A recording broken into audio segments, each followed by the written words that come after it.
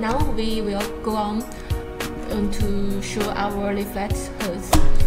Last time we talked about the usage of leaf lights.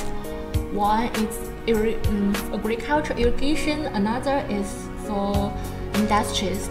For agriculture, the most common pressure is 2 bar to 4 bar. This is low pressure because irrigation just for water and do not need too high pressures.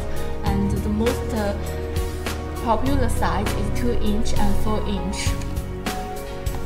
For some irrigation systems, customers may choose 4-inch leaf lights size like this one to beam the main water with, and many pipes connect with the main water.